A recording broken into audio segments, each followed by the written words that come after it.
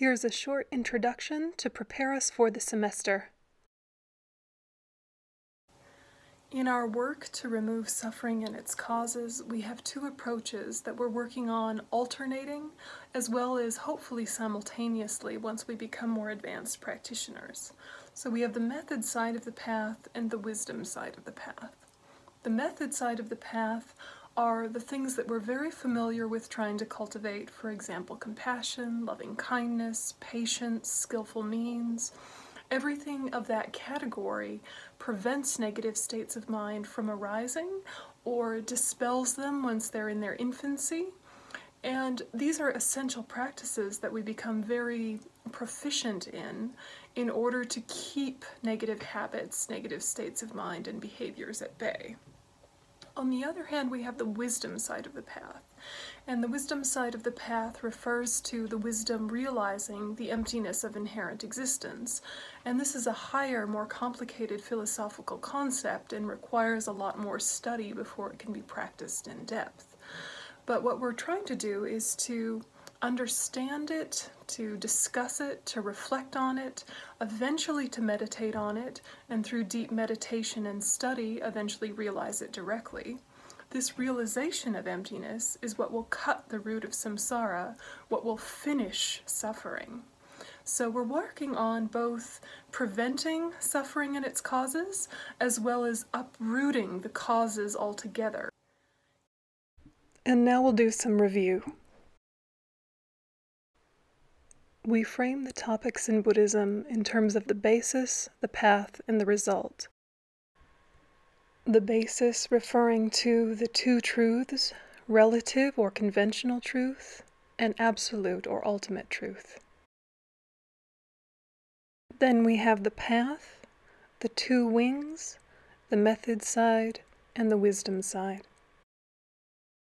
Having understood the basis and practiced with a path according to that, we have the result, the two Buddha bodies, the Rupakayas, or form bodies, and the Dharmakayas, or wisdom bodies. These are also further subdivided into 4. Last year we talked about the result when we explored Buddha nature. This semester we're looking at the basis and the path from the perspective of ultimate truth and the wisdom side of the path.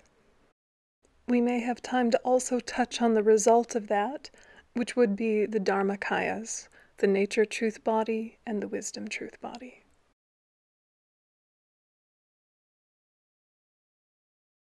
We'll be exploring these concepts from the very beginning using the philosophical Tenet Schools.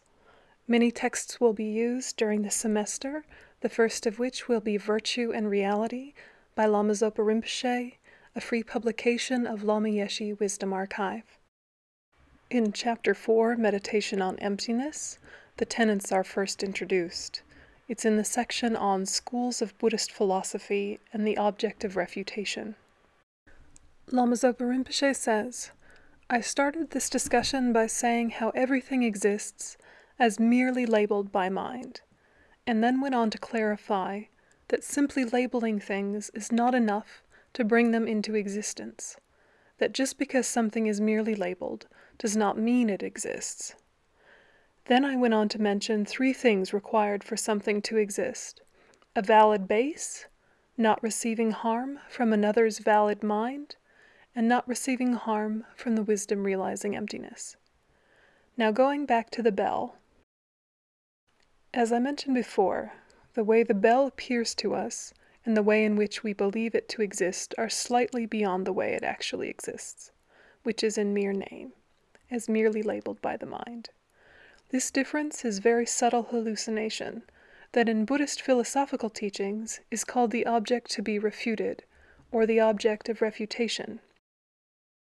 There are 4 schools of Buddhist philosophy: Vaibhashika, which is called the Great Exposition School in English; Sautrantika, the Sutra School; Chittamatra, the Mind-Only School; and Madhyamaka, the Middle Way School. The 4th of these is the Middle Way School and is divided into 2, Svatantrika, Middle Way Autonomist, and Prasangika, Middle Way Consequence.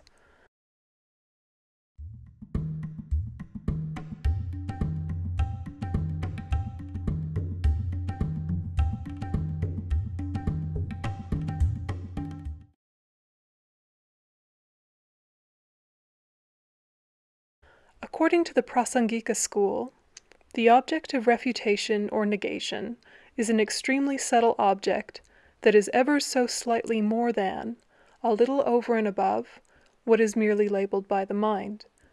The object of refutation is what appears to us. It is that in which we believe.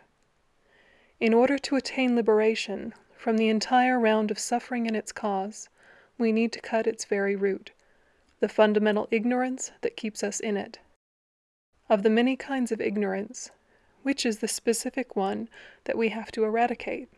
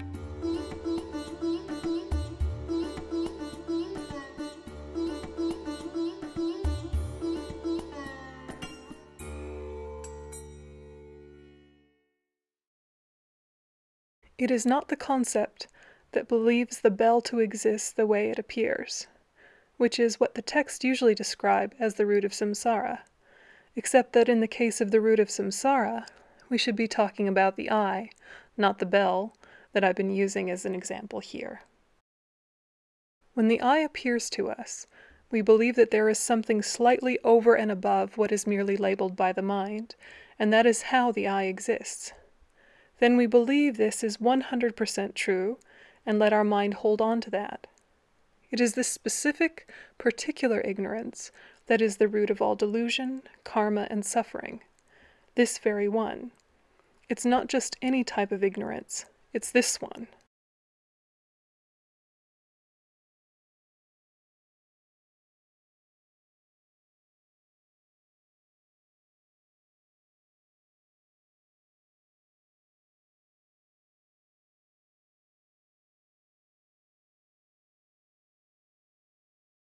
As well as this kind of ignorance, there's the one described by the second Madhyamaka school, the Svatantrika.